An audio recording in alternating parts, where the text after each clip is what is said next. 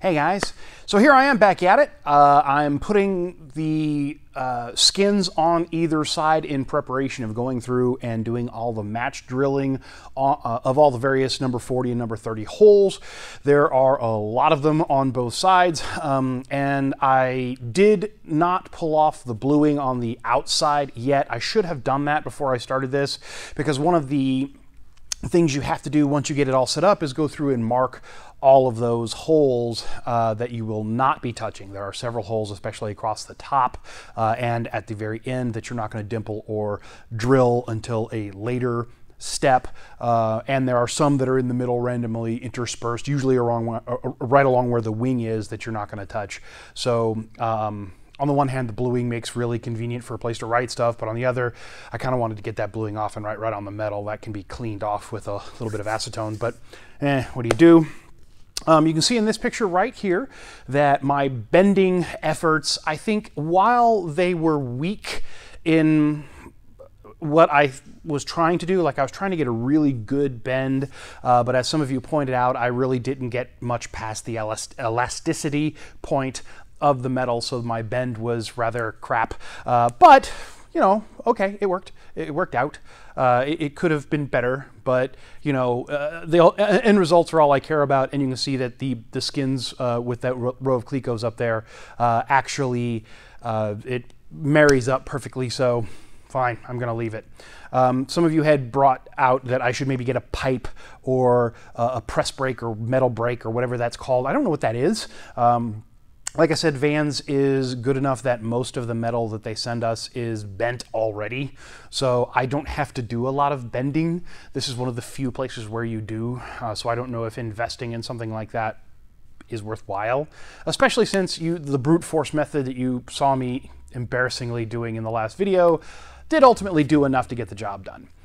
Something else I wanted to talk about. So unfortunately, this happened. So this is a plane that's been on our airport for, I mean, years at this point. I've never seen it fly. I mean, obviously it had to have flown to have gotten here, I assume. But it's been 2 or 3 years. It has not flown, and we had a really bad windstorm.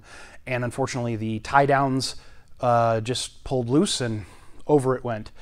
So with that, make sure you get good tie downs. Now, in a weird way, this is probably the best thing that could have happened to this plane. I don't think it was flight worthy at all, based on what it looks like both now and previously. But anyways, I'm gonna get back to it, and I'll see you guys in a bit. So after pulling the skin off and removing all that bluing to make it a lot easier to work with, put it back on, started putting Clecos back in, and then began the long and arduous and tedious process of match drilling all the holes on the right side of the aircraft, the main fuselage skin. Took a really long time. The thing that I found the most difficult was drilling some of the holes that were just kind of awkward to get to up underneath the gussets that are along the top, along some of the longerons, and then of course, going through and making sure that the little line you drew on the outer face of the longeron actually lined up with the holes, and going through and doing that. But super happy with how it came out. Everything came out very nice. I now need to do the other side, which I will do tomorrow, or, well, no, actually, it may be next week now that I think about it. I'll get to that in a second. But yeah, so nothing difficult. It's starting to look more like a plane. I am covered in aluminum, so I'm gonna go home and take a shower. I've had a number of people reach out to me over the last day and a half and ask me what the RV-15 is gonna be. So for those of you who don't know, Vans Aircraft has released a teaser, and for some reason you fine folks seem to think I have some sort of insider knowledge. Well, I'm not gonna say, because I don't know. I have no idea. Vans doesn't share anything with me. I know nothing more than you do. Part of me wonders if they're asking this not because they actually have something in mind or they're trying to drum up support, but because they actually want to know from us what we want. What a great company, right? So I think for each of us, we have to look deep inside and figure out what in the Vans lineup that you would like to see. I know some people want, you know, turbines, which is to me antithetical to the Vans you know, build it inexpensively, or a twin, you know, same thing, kind of that really doesn't really go with vans. Some people are asking for a high wing, like a bush plane. Okay, I don't think they've never designed anything like that before, but it's not something that would interest me. Personally, I would like to see a total revamp and modernization of the RV-3. Bring it all the way forward to today, to where you have a larger than what it was for fat people. You know, single pilot over center gravity style tail wheel RV-3. I think that would be awesome with the bigger engine, all that. Sort of like the F-1 rocket, but you know, a person's own personal fighter aircraft, complete with machine guns. So that's what I would like. But I have no idea what the 15 is going to be. Stay tuned, I guess. Anyways, guys, so that's that. I'm going to be out of town for the next couple of weeks. Well, week at least.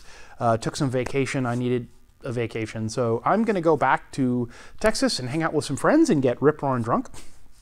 And then come back out here and flip over to the other side and keep working on things. So this is a really short video, so sorry about that. But anyways, guys, thank you very much. Appreciate you. I will see you again here soon, and I plan to do this. This next one should be longer because I'm hoping, I think if I read the plans correctly, there's going to be a lot more skins, a lot more stuff in the next video. So anyways, see you guys next time. Yeah, okay, no. So I had a lot of footage there, and I put it all together, and once I got it all together and edited it, it was like 6 minutes. I'm like, no, oh, it's got to be longer than that. Unfortunately, a lot of time has passed. So my wife has been sick with the flu.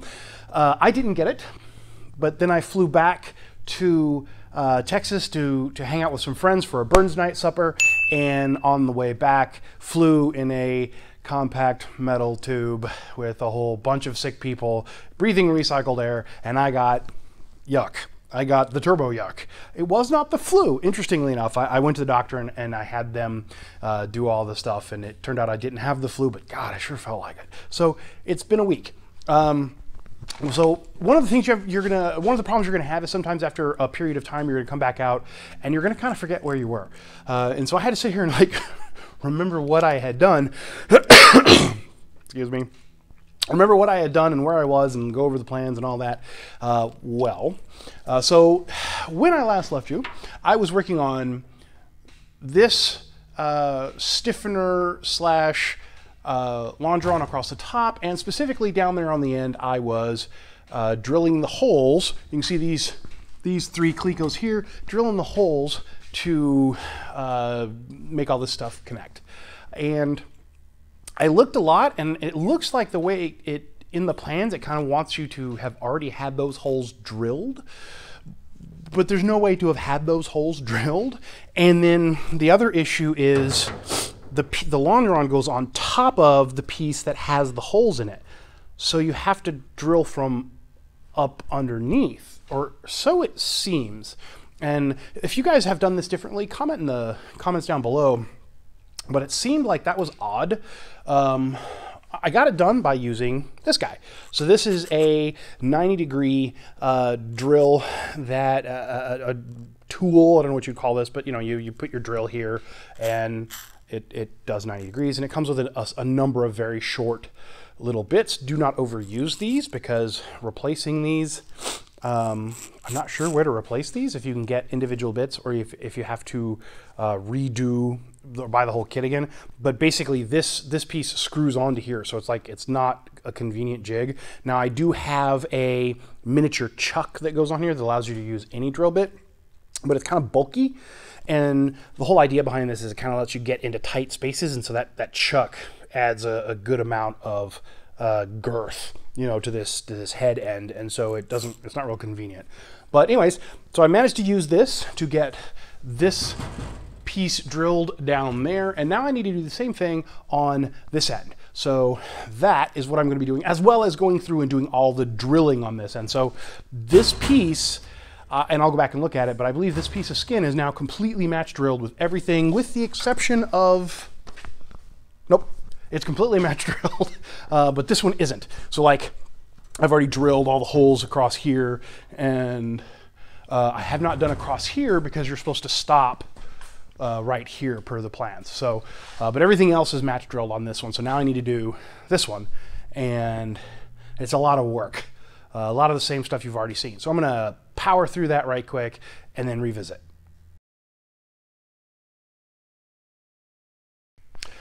So I don't talk about law enforcement very often on my channel because I know a lot of you guys, you know that's my day job, but you're not really interested in that. That's not why you're here. But I thought I'd share this with you because it was kind of amusing. So this happened. Wait for it. There she goes. So I had been out working. So just out of the blue, we had this just sudden snowstorm, and we had like 5 inches of snow dumped on us in the course of about 2 hours. And I worked the whole day pulling people out of ditches and whatnot. I had to park my car and go get the big truck to help people get out and do all this. If it's snowing, stay home. And the whole day I was fine. I never had any wreck. I never did anything. And so I go home and I park my car. I get out of it. And if you ever see my driveway, it's not even like 0.5% grade on my driveway, but there is a slight grade on my driveway.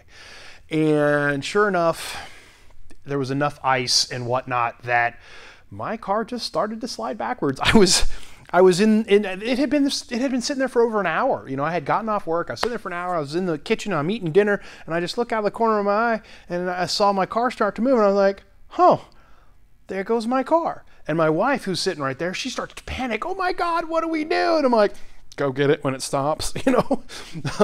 And it rolled through my fence and backed it, and kind of the fence actually pushed it over enough to hit a tree, which was perfect because if it had not hit that tree, I mean, it would have Thelma and Louise right off the mountain, man. It would have been awful. Although I guess that may be a good way to get a new car. My car only has 190,000 miles on it. It's just about broke in, I think. So anyways, I thought it was funny. You know, here's a bunch of pictures of it. The damage was actually really minor. But yeah. Ice will get you every time. And those Dodges, honestly, those Chargers, oh, they handle horribly on ice and snow. And that particular one is old enough that it's not even all-wheel drive, so it's just a mess. Anyways, all right, back to the plane. I thought that was funny. I wanted to share. Okay, so at this point, I have all the skins on both sides completely drilled. I have all the longerons completely match drilled and everything. I have a feeling here shortly we're going to start disassembling everything and then cleaning up the parts. The one thing it did mention is that you have to make sure that these longerons, this one here and the one that goes, you know, along here on the other side, has to be trimmed to the exact correct length from the final hole. And it makes sense. The empennage of the plane obviously goes here, and this large rib that goes around it is going to go right here, and there's, you know, this much room that you have to work with. And this longeron unfortunately is 1/2 inch too long in this case, so I'm gonna have to cut it to get it to the right place. Weirdly, the other one is correct, but this one's wrong, so I'm gonna have to cut it down. It's in the plan, so it's supposed to happen. Right now, though, I'm going to go over there. I'm going to pull the bluing off these parts and have to impart one hell of a twist into these suckers. I don't actually know where these go on the plane yet, but so that's what I'm going to be doing there. Super happy with everything came out. There was a couple things that was a little bit of a pain in the butt, but honestly, everything really kind of worked together nicely. So yeah, like I said, the next thing is cutting this, twisting this, and then moving on to the next thing. So anyways, guys, I really appreciate you. Thank you so very much. I'm going to try to get more of these videos out. Life is just getting in the way, as it always does. If you really like what I'm doing on this channel, if you do me a favor, hit that like button down there. It really helps my rankings. If you really want to support me, though, you can jump over to my Patreon page for as little as $1 a month. You guys can just let me know that you really like this, and I can keep producing these videos. Finally, if you guys want to build your own airplane, and you absolutely can, if I can do this, you can do this. Time is of no essence. You can take as long as you want. If you use my builder's number, which is down in the comments below, when you order your Van's kit, no matter which kit, it could be the 3, 4, 10, whatever, Van sends me $100. It's no cost out of your pocket.